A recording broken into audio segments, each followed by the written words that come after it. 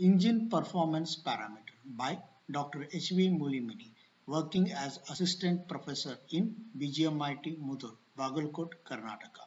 You can reach me at my personal website www.mulimani.webs.com. Indicated power. Power is rate of doing work. Multiplying mass flow rate of air through the engine gives the power. That is, indicative power is equal to MA into network, where MA is MA is mass flow of air through the engine, given in kg per second. Network in kilojoules per kg. To get IP in kilowatts. Indicative power is defined as power developed inside the cylinder by combustion of the fuel. For engines, we determine the IP by indicated mean effective pressure, that is PM, which we are going to study in the next few slides. So IP is equal to P, that is mean effective pressure, L A N K divided by 60,000 to get the IP in kilowatts, where PM is mean effective pressure in Newton per meter square. L is the length of the stroke in meter. A is the area of piston in meter square, which is equal to pi by 4 d square, where d is the area of the piston. N is the number of revolution per minute, where small n is number of strokes per minute. For 4 stroke it is n by 2, and for 2 stroke it is n equal to 1. And k is the number of cylinders. For remembering the IP is equal to plan by 60,000 into k. Brake power. Brake power is the power available at the shaft. It is given by 2 pi nt by 60,000 in kilowatts, where n is speed in revolution per minute, t is the torque given in Newton meter, where t is equal to force into radius, that is F into R. F is tangential force on crank. R is the crank radius. Frictional power is a difference between indicated power and brake power, that is Fp is equal to Ip minus Bp. It actually represents the total losses occurred from the indicated power.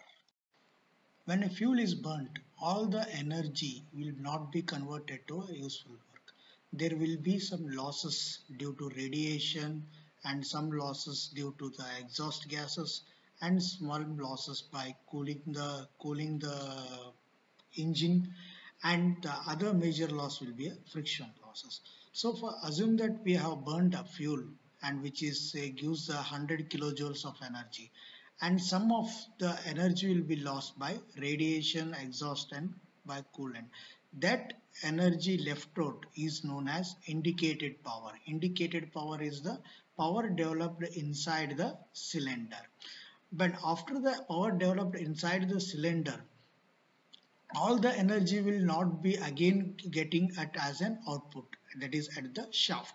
So there will be some frictional losses. So at last we will be having the useful work, that is about 20 to 40% only.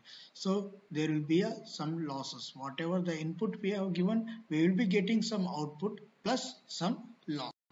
Mean effective pressure is the average pressure inside the cylinder. It increases as the pressure increases. For any particular engine at a given operating speed and an power output, there will be a specific indicated mean effective pressure, and there will be corresponding brake mean effective pressure.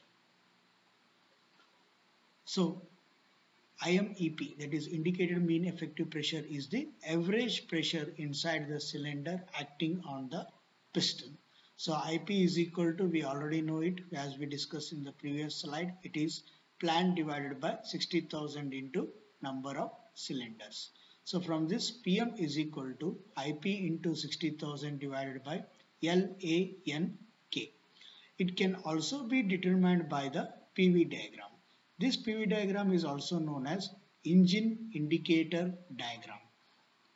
As discussed, IP can be determined by measurement of forces developed inside the cylinder by the pressure of the expanding gases. That is, it can be determined, it can be also be used to determine the IP. From PV diagram or engine indicator diagram, the area 1, 2, 3, 4 is indicated network of the cycle. If area of rectangle ABCD is equal to the area 1, 2, 3, 4, then the vertical distance between horizontal lines AB and CD represents indicated mean effective pressure. The unit is Newton per meter square.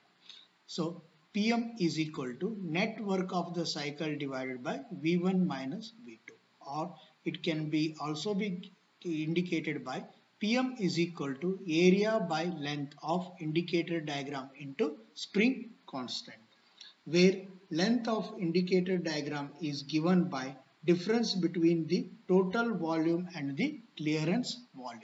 Break mean effective pressure is the portion which produces the useful power delivered by the engine. Hence, break mean effective pressure is the difference between indicated mean effective pressure and frictional mean effective pressure. Since break mean effective pressure is that portion of indicated mean effective pressure which goes into the development of useful power, as indicated mean effective pressure has relationship with indicative power. Similarly, break mean effective pressure also has the relationship with break power. So BP by IP is equal to BMEP by IMEP, that is break mean effective pressure divided by indicated mean effective pressure, which is equal to our mechanical efficiency. Both has the same relationship. Some of the important engine efficiency. Indicated thermal efficiency. It is the ratio of indicated power to heat supplied, that is indicated power divided by mass of fuel into its calorific value. Similarly, brake thermal efficiency is given by BP divided by mass of fuel into its calorific value. Mechanical efficiency, BP by IP. Brake, that is brake power divided by indicative power. Volumetric efficiency is one of the important parameters which decides performance of four-stroke engine. As four-stroke engine has a distinct suction stroke, it is given by the ratio of mass of air to the atmospheric air density and volume displaced. Volumetric efficiency is an indication of the breathing ability of an engine. So it can be defined as ratio of volume of air actually induced at ambient condition to swept volume. It can also be defined on the mass basis as the ratio of actual mass of air drawn into the engine during the given period of time to the theoretical mass which should have been drawn into the same period of time, based upon the total piston displacement of the engine and the temperature and pressure of the surrounding atmosphere. Volumetric efficiency is affected by many variables like density of the fresh charge, the exhaust gas in the clearance volume, the design of intake and exhaust manifolds, and also on the timing of intake and exhaust valves. Relative efficiency or efficiency ratio is the ratio of actual efficiency obtained from an engine to the theoretical efficiency of the engine cycle. Specific fuel consumption. Specific fuel consumption is equal to fuel consumption divided by power output. That is, it is a ratio of fuel consumed to power output. If it is brake specific fuel consumption, then BSFC is equal to fuel consumption MF divided by PP. If it is indicated specific fuel consumption, then ISFC is equal to MF divided by IP. Another parameter, mean piston speed, which is equal to 2ln, where L is a stroke, N is a RPM, number of revolution in RPM. Let's solve a simple numerical. The given datas are a single cylinder, so K is equal to 1 is running at, so you have the N equal to 1800 RPM and it develops a torque. So torque is 8 Newton meter. and the indicated power is given as 1.8 kilowatts. So he has told us to find out the frictional power and find the loss due to the friction power as well as the percentage of BP. Okay, so we all know BP is equal to 2 pi T by 60,000. So N equal to 1800 into torque. Torque is given as 8. Okay, so directly substitution we have substituted. So we will be getting 1.5 kilowatt.